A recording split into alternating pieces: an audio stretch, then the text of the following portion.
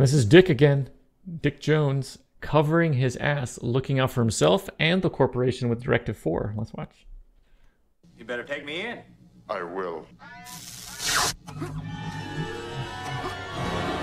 So good. What's the matter, officer? It's a little insurance policy called Directive 4. I mean, this is fantastic. Dick Jones has Robocop. It's kind of a loose end out there that he doesn't control the behavior of. So you put in this security measure. Does the security measure make sure that Robocop acts appropriately and with morals? Absolutely not.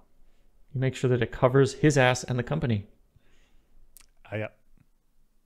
I mean, that's good executive decision.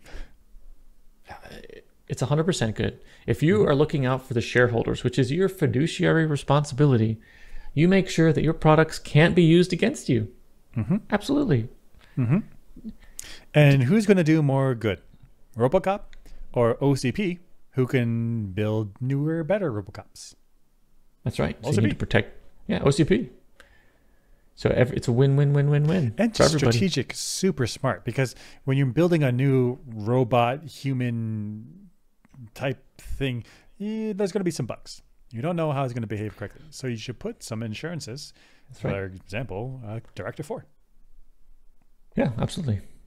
Dick mean, Jones clever. really, he knows how to play the game. The corporate game, make sure the shareholders and himself are looked after. Corporate game and the robotics game.